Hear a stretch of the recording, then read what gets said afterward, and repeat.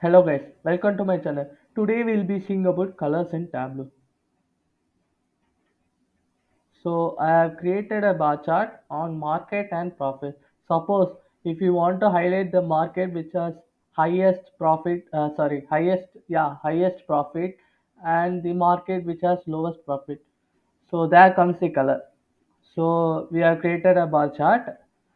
So now our main like we want to know the market which has highest profit and lowest profit. So we'll be dragging the profit which is measured to the color. So as you see, a legend will be appear. From this, we can come to a conclusion like the market which has highest label it. Yeah, the market which has highest profit will be marked in dark blue. So this is the market which has highest profit, which is 4,36,000, and the lowest market will be highlighted with light blue. So in our case, the market which has lowest profit is Canada. This has been highlighted in uh, light blue, which is 17,817.